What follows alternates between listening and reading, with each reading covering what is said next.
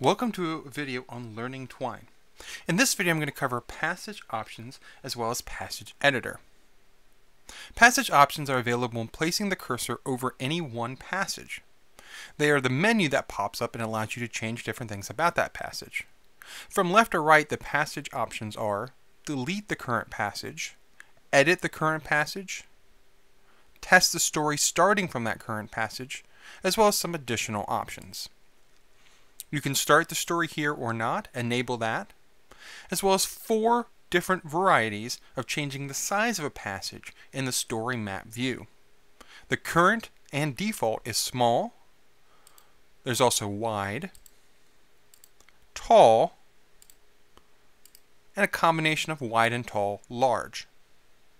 These are different ways to organize the size of a passage within the story map view, as well as the different passage options, deleting, editing, starting the story, as well as starting the story from there or not.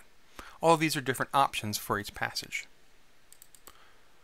Double-clicking on a passage opens up the passage editor. It is a way to change both the name, the tags, and the content of any one passage. Starting at the top is the ability to change the title of the passage.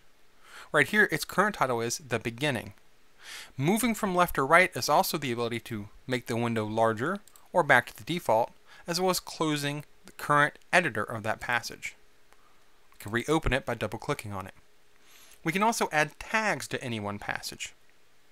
Be aware, however, that certain story formats have reserved certain keywords, and those relate to certain functionality in those story formats.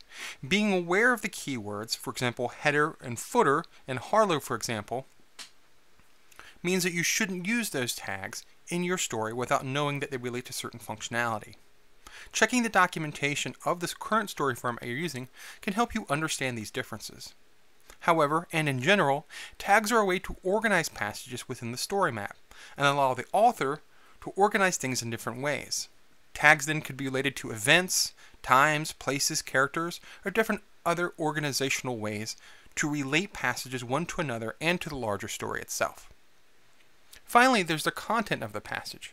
The content of this current passage, The Beginning, is first, on this first line, a link to another passage, The End, as well as some additional code on the 3rd and 4th lines. The 3rd line has the use of a macro in Harlowe called link. Its link is secret to the content I told you it was a secret. After that, on the next line, is color showing that the syntax of this is incorrect. Now, this use of color on the syntax to show different things, to show the link macro, and to show that the macro underneath that, written for the story format SugarCube is incorrect, is in fact unique to only one story format, Harlowe. Other story formats, when using the passage editor, don't have color syntax highlighting.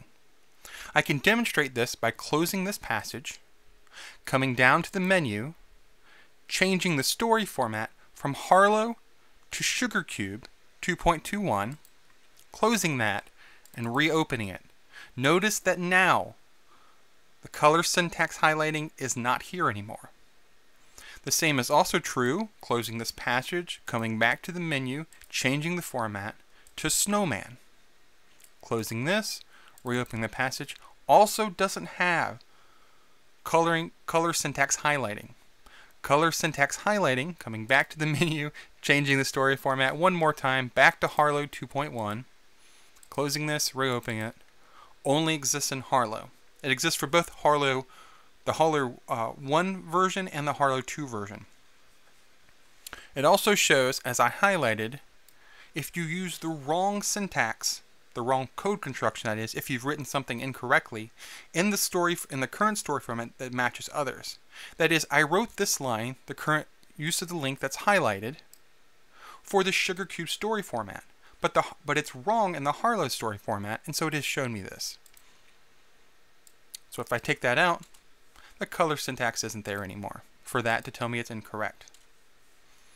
So this color syntax highlighting show you the different colors, helping you verify your code, only exists for Harlowe in the passage editor.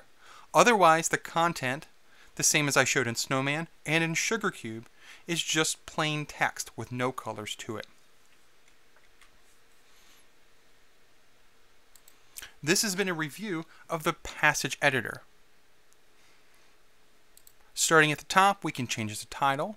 We can change the size of the window back and forth. We can also add tags to this passage as well as any other individual passage by opening them up for editing, as well as look at the content inside that passage, change different things about it, and when using the Harlowe story format, help let the colors guide us through our different syntax choices and help us verify we're using the correct code and we're opening and closing macros correctly. Finally, if we ever want to close out a passage from editing, we can click close and that will close it. This has been our video on the different passage options, making them bigger or smaller, deleting them, starting at different places, as well as a review of the passage editor and a note of the very special, although somewhat subtle, code syntax highlighting that only exists for the Harlowe story format when using the passage editor in Twine 2. Thanks for watching.